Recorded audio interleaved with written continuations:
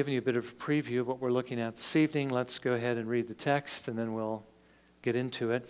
So we're going to read Luke chapter 5, verses 27 through 39. So beginning in verse 27, Luke writes this, again by the inspiration of the Holy Spirit. Let's remember that this is not the word of just Luke. This is superintended by the Holy Spirit, so that this is the word of God. Luke writes this, after that he went and noticed a tax collector named Levi sitting in the tax booth. And he said to him, follow me. And he left everything behind and got up and began to follow him. And Levi gave a big reception for him in his house. And there was a great crowd of tax collectors and other people who were reclining at the table with them. The Pharisees and their scribes began grumbling at his disciples, saying, why do you eat and drink with the tax collectors and sinners? And Jesus answered and said to them, it is not those who are well who need a physician, but those who are sick. I have not come to call the righteous, but sinners to repentance. And they said to him, the disciples of John often fast and offer prayers. The disciples of the Pharisees also do the same. But yours eat and drink. And Jesus said to them, you cannot make the attendants of the bridegroom fast while the bridegroom is with them, can you? But the days will come when the bridegroom is taken away from them, then they will fast in those days. And he was also telling them a parable. No one tears a piece of cloth from a new garment and puts it on an old garment. Otherwise, he will both tear the new, and the piece from the new will not match the old. And no one puts new wine into old wineskins. Otherwise, the new wine will burst the skins, and it will be spilled out, and the skins will be ruined. But new wine must be put into fresh wineskins. And no one, after drinking old wine, wishes for new, for he says, the old is good enough. Well, again, may the Lord bless his word to our hearing this evening. Now, remember this morning we saw Jesus healing the paralytic to demonstrate to those who had gathered around him that he had the authority as the Son of God to forgive sin. We also looked at his cleansing of the man covered with leprosy. And we looked at it not only as an act of pure compassion on the part of our Lord, that he would touch one who was unclean and one who had a disease that was considered to be contagious. But we also looked at it as a picture of what the Lord does for us spiritually. Because, as we noted, we all came into the world spiritual lepers and outcasts from God's kingdom. Even as the lepers were outcasts from the society of God's people, we were outcasts from the kingdom of God. But because of what Jesus has done, the Father was willing to reach out and take hold of us in his mercy, to cleanse us of our rottenness and our corruption, and to bring us into his family through trust, through faith in the Lord Jesus Christ. Now, this is what God gave us in his grace. Again, we deserve to be outcasts. We were despicable in his eyes, but he showed mercy to us. God gave us this mercy. He didn't give us, again, what we deserved, justice, for our animosity towards him, for our offenses against him. He gave us grace, which means he gave us things we don't deserve. That's what grace is. Grace is, again, forgiveness, righteousness, a welcome into his family because of what Jesus Christ has done and not because of what we have done. Now, again, we know that our Lord calls us also to be gracious, even as he has been gracious to us. And I think this evening we see our Lord, again, demonstrate more of his grace in several other ways, again, as an example to us of how we ought to extend the same grace to those who are outside of the Lord Jesus Christ, even to those who are our enemies. Now, I think we see that in about 5 different ways. First of all, we see it in his calling of Levi, which is what this is essentially all about. Jesus now, Luke tells us, calls his 5th disciple. This time he's calling a tax collector, a man by the name of Levi, who is also known to us by the name of Matthew, the apostle who would later write the gospel by the same name. Now, we do need to understand at the outset who Levi was. Levi was not only a traitor to God. It says essentially all of us were when we came into the world because we sinned in Adam, we rebelled in Adam, and of course when we got old enough to express our own hearts, we personally also rebelled against God. But Levi was also a traitor to his own people. He was one of these tax collectors who was paying the Roman government for the right to farm, as it were, his own people, to collect taxes from them, not only for Rome's benefit, but also for his own benefit.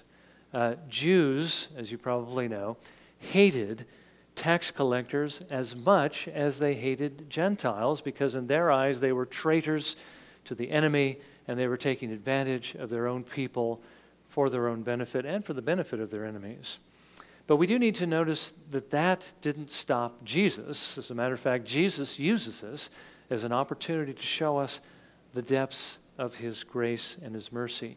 He reached out to this tax collector. He came to Levi while he was sitting in his tax booth, which was essentially his tax office. And he said to him, "Follow me." Now, this call to Levi is essentially, first of all, an offer of eternal life. That's how Jesus called people to this life, with the call of "follow me." In Matthew 16, verse 24, Jesus said to his disciples, "If anyone wishes to come after me, he must deny himself and take up his cross and follow me." That's what it meant to be a disciple. A disciple is one who sits under the master and who learns from him to become like him. It is enough that the disciple become like his master, but to do that, you had to follow him.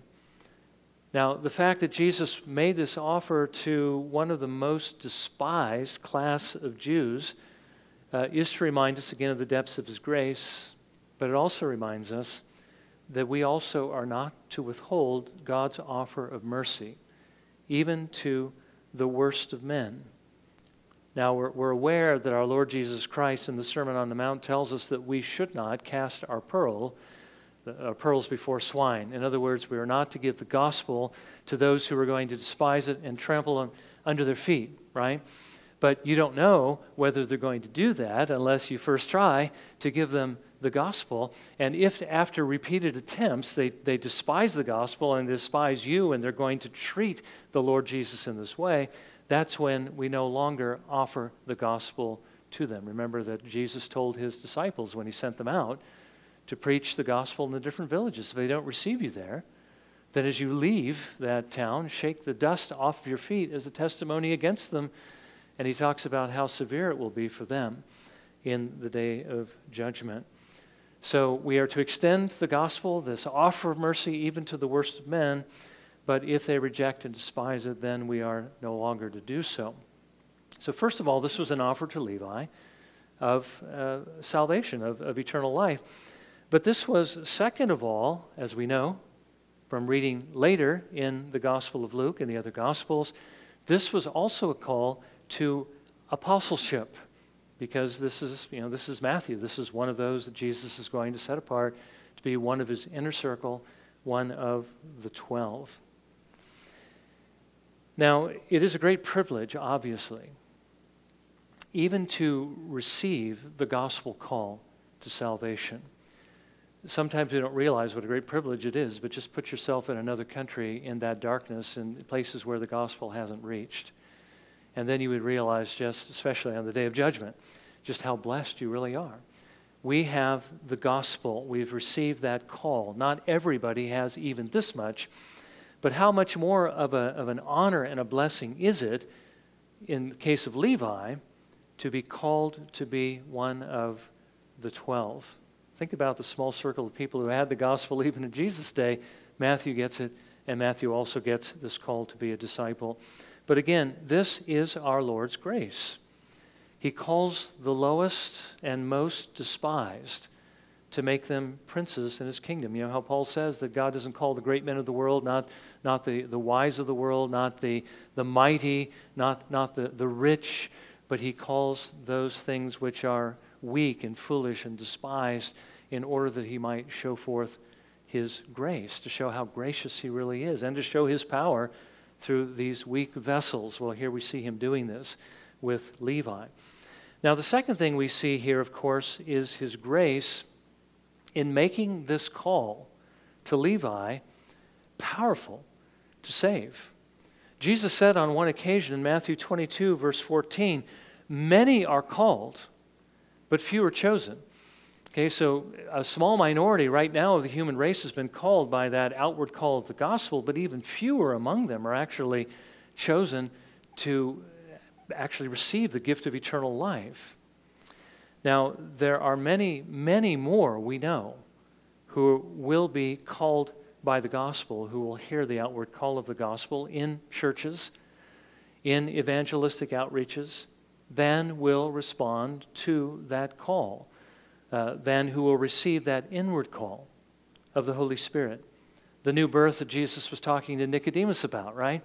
That unless you're born of the water of the Word and the Holy Spirit, unless the Spirit of God makes the gospel powerful, it's not going to save you. That's what makes the call of the gospel, the outward call, powerful to save, is the inward call of the Holy Spirit that changes the heart and the disposition so that one will receive that Christ that's offered in the gospel. Jesus tells us relatively few are chosen by God. Many are called, but few are chosen to eternal life. Now, again, God's grace is seen in this, that Levi was one of these who received the inward call and was chosen by God to be one of his sheep. And we see that from his response in verse 28. "And he left everything behind and got up and began to follow him." Remember, this is what Peter and Andrew and James and John also did when the Lord called them, only in this case it seems even more remarkable because we know that Jesus was interacting with these other fishermen before he called them, and they left everything. It almost seems as though he comes to Levi just out of the blue. I'm sure Levi knew something about him because his ministry was becoming quite public. Word was going out everywhere about Jesus, but I'm not sure that he had actually met Jesus before. But Jesus calls him, and he leaves everything, just as these other fishermen left everything, their fishing boats and their nets, and they began to follow Jesus. Now, this, I think, is a clear example of the difference between those who come savingly to the Lord Jesus Christ and those who maybe profess faith in Christ because they believe that these things about Jesus in the Bible are actually true. But again, Jonathan Edwards reminds us, as James reminds us in James chapter 2, that just believing the facts doesn't really mean anything because the devils believe. The devils know these things are true and they tremble, but they're not saved by these things. There's a difference between just believing facts and trusting in the Lord Jesus Christ, and that difference is the way we live from that point forward. Those who receive that inward call, that saving grace of the Holy Spirit, begin to love Jesus. They desire Jesus, and they love him enough to give up everything to follow him. Remember how Jesus said on one occasion, again, this theme keeps coming up again and again in Scripture, how no one can be my disciple unless you give up all your own possessions, even unless you're willing to give up your own life, unless you take up your cross to follow him, if the Lord should call us to do that. And those, of course, who don't have the inward call, they cannot bring themselves to make this sacrifice. And that's often the reason why during persecution, as Jesus reminds us in the parable of the sower, that there is that seed that under the heat of persecution withers away because it has no depth of root, there's no depth of soil because of the rocky soil, and the roots don't go down far enough to support the plant, and they die. They don't bear fruit. Okay, so that's how they're weeded out, but that which falls in the good soil bears much fruit. So again, here we see this difference, and isn't this the difference that we also see in the rich young ruler? Remember the rich young ruler? Jesus essentially called him to do the same thing as he was calling Levi to do. But we read with regard to the rich young ruler in Matthew 19, verse 21, he went away grieving, for he was one who owned much property. And then Jesus goes on to say how difficult it will be for those who are rich to enter into the kingdom of heaven. And the problem is, of course, riches become an idol. We need to love Jesus more. That's what that first hymn was all about. Do not I love you, O my Lord? Don't I love you more than the things of this world? Wouldn't I be willing to give it all, as well as my blood, for your glory? That's how we know that we have the inward call of the Holy Spirit, that we're born again of the Holy Spirit, when we are willing to give all that we have to him. If we are, it's not because we worked up that ability in ourselves or that desire. It's because of God's grace at work in our hearts. Now, thirdly, we see Jesus' grace in his willingness to reach out to other sinners as well. We see in verse 29 that when Levi left everything to follow Jesus, and here's another important principle, he didn't necessarily lose everything that he had, okay, in the same way that Peter didn't. Okay, Peter left everything to follow Jesus, but Peter still had a house that he was maintaining. He had a mother-in-law. He had a wife. He was ministering to, well, he asked Jesus to minister to his mother-in-law. Well, Levi also had a house. But now he was using this, as well as the other things he possessed, to honor Jesus. We read in this text that he held a large reception for Jesus in his house. And he used the opportunity to invite some of his associates. Now, it does say the scribes and Pharisees were also here, and I don't know that he necessarily invited them to come. I'm sure they wouldn't want to come. But I think they were also outside seeing what was going on, all these people gathering in Levi's house. I'm sure they knew very well where Levi lived and hated him. And when they saw Jesus go in there with all the other tax collectors, they gathered around to see what was going on. But the point is that Levi invited his friends to come and to hear Jesus.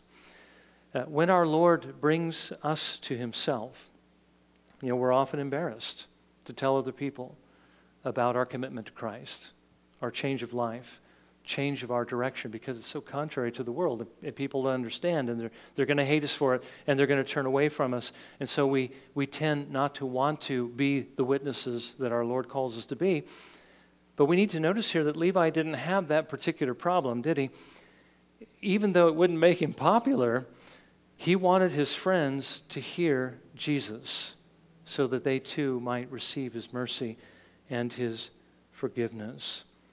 And here again we see our Lord's grace in that even though this reception brought together the less than desirable, and even though it would make him less than desirable to the scribes and Pharisees, he was still willing to come and to sit with them and to eat with them. He came that he might bring them the gospel and that they might receive his life.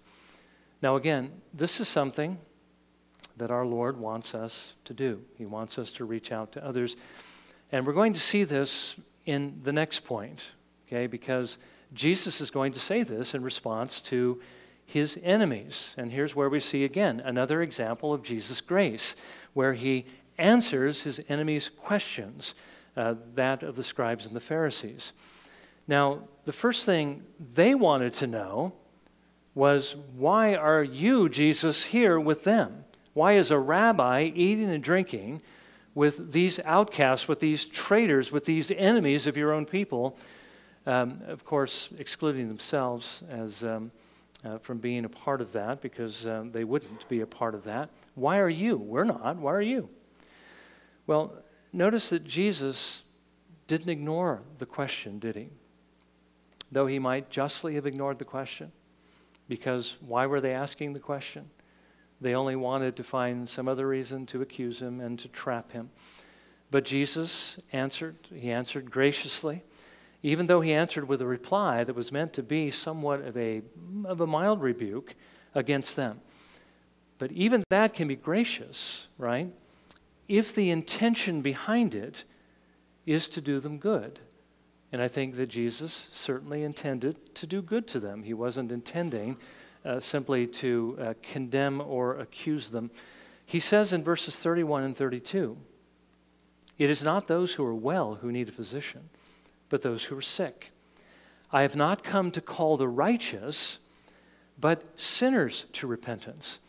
Now, this was a rebuke to the Pharisees because this is not what they would do.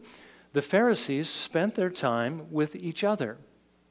They considered themselves to be righteous and all others sinners and basically not worth their time and, again, unclean. They wouldn't have anything to do with them. So they would pull their skirts in around people like this whenever they passed by.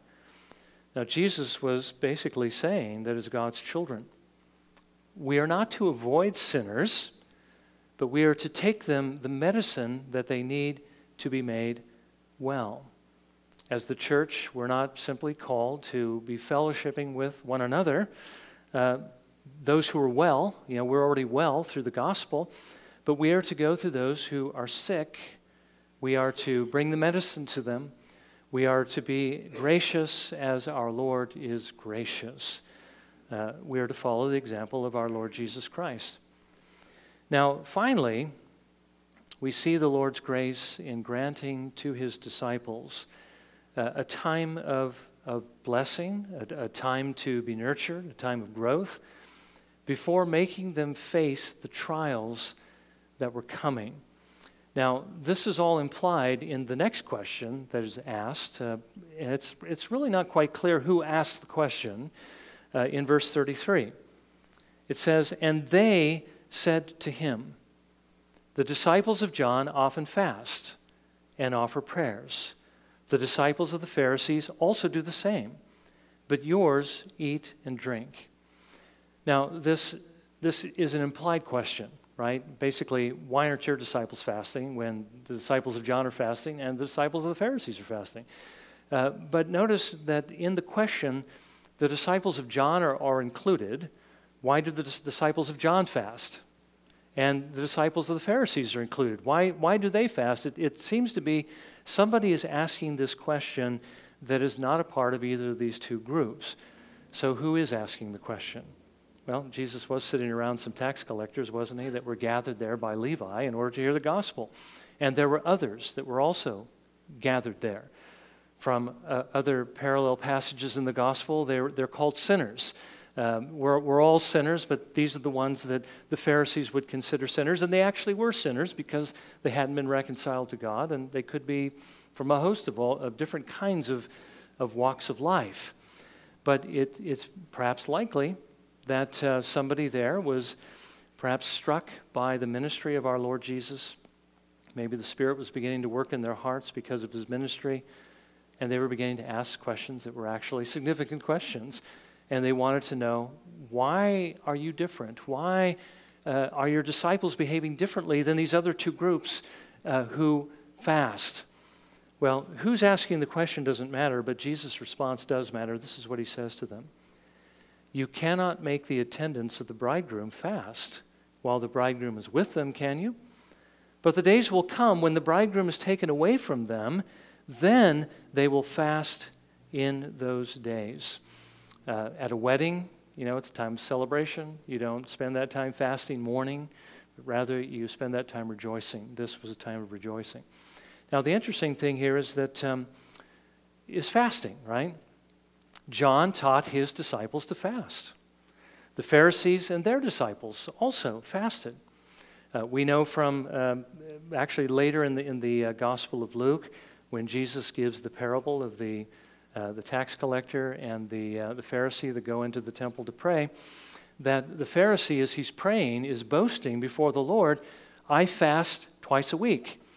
Now, so in other words, the question is basically not asking, why do the Pharisees and their disciples observe the fasts that are commanded in the Scriptures? But why do they fast often? Why do they fast twice a week? And John's disciples, why are they fasting? We know that they fasted for a completely different reason. They fasted because they knew that the coming of Christ was near.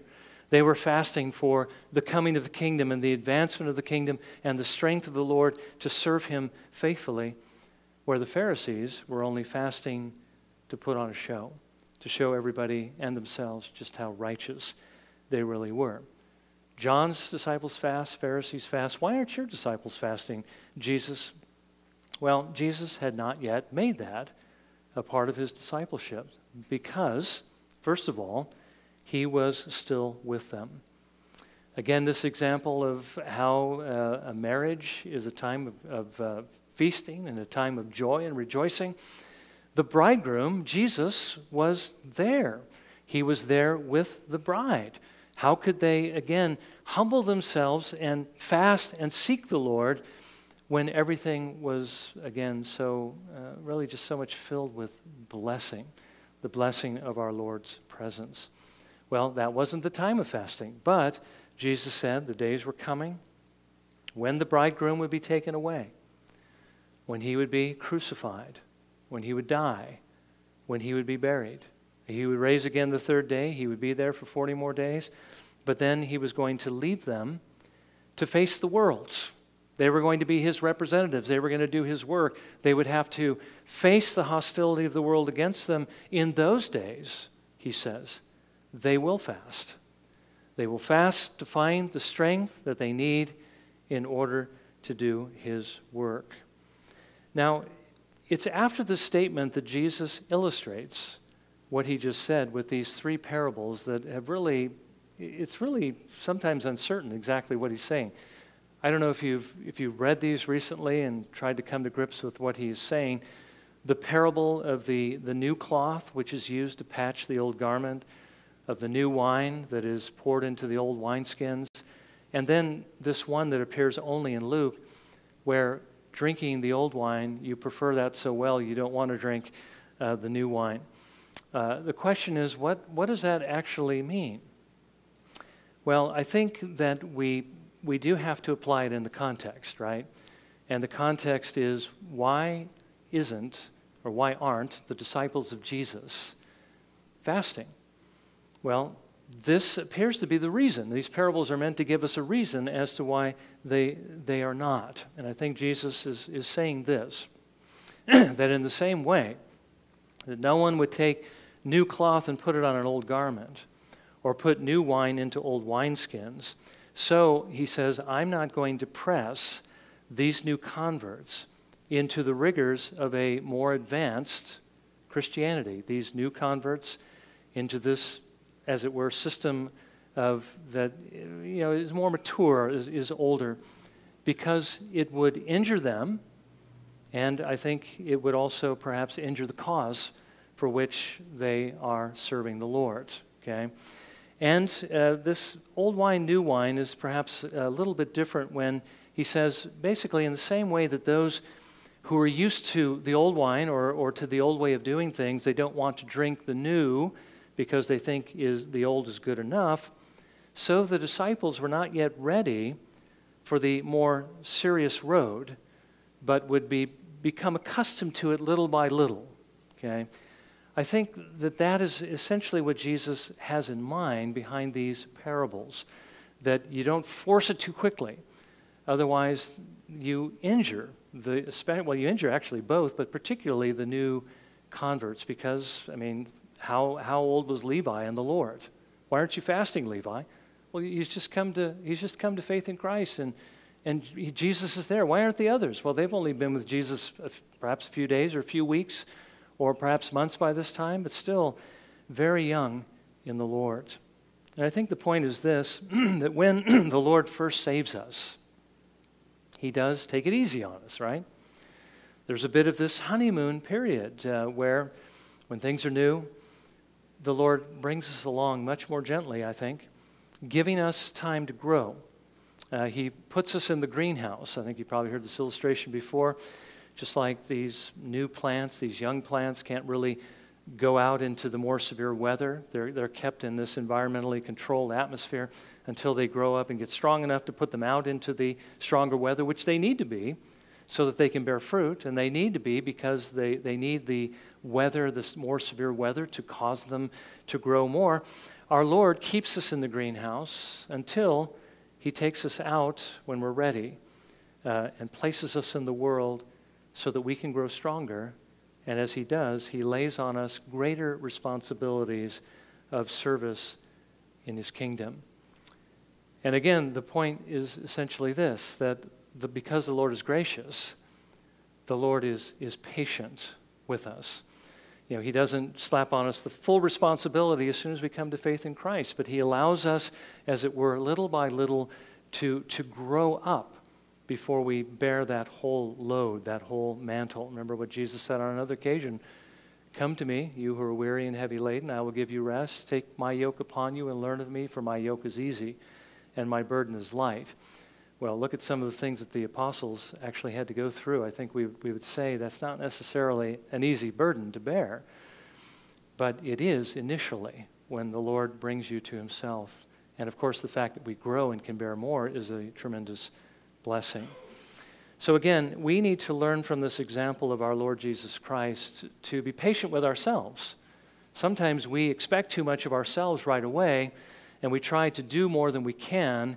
And when we do that, we, of course, will meet with failure. We need to be patient with ourselves and allow ourselves some time to grow as the Lord works with us. But we also need to be patient with each other as the Lord brings us along and causes us to grow little by little into his image. Now, this doesn't mean that it's okay not to grow, and it's okay to remain a spiritual infant forever and never to engage the enemy. We're just simply saying here that the Lord gives us time to reach that stage. We need to be striving to grow, and he's going to be working in our lives to cause us to grow, but we just need to understand it does take a bit of time for ourselves and for others. So may the Lord give us the grace to be gracious as he is gracious in all these different ways, in reaching out again to those who are perhaps less desirable and being willing to patiently answer their questions, and of course in just being patient with others. Well, may the Lord bless his word to our hearing. Let's bow in a moment of silent prayer, shall we?